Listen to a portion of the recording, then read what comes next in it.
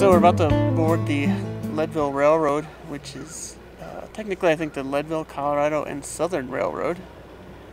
When we found out that Leadville had a train that we could ride, we thought that needed to be something that we had to do. And so there's 2 trips a day at 10 and 2:30, and we're headed out on the 10 o'clock.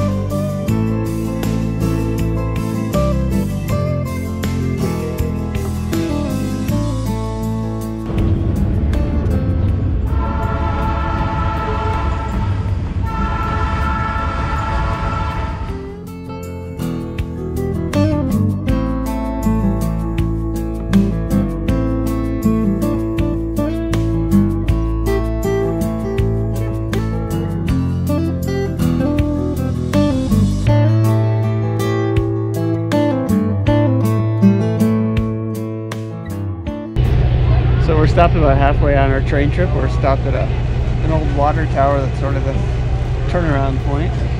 So this is an out and back trip, so we'll get to see everything again on the way back. It's really beautiful views of some of the big mountains that are around here.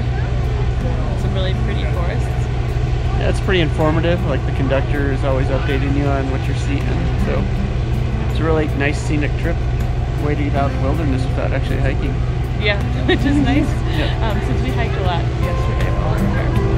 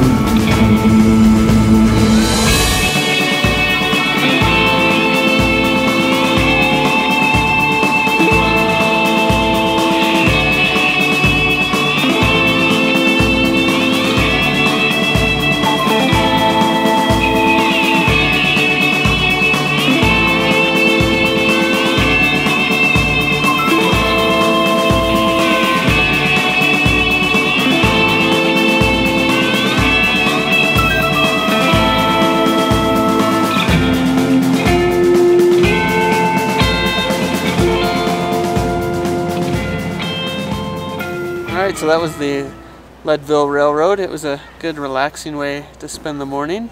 Especially after we did a long hike yesterday, which Leadville has plenty of. Yes, it was nice to get up into the mountains, sitting on a train. And so one good thing to know about the train if you're going to ride is that the views on the town side are better. When you get on, you want to be on the side that is towards town. That'll give you the better views of the mountains on your trip. Yeah, I think one of the things they said is like if you can see church steeples, then you're on the town side. Yes. Yeah, so highly recommend that. We didn't sit on that side and we sort of regret it, but we didn't know. But now you know. Yep. but it was a good trip. Highly recommend. Have fun.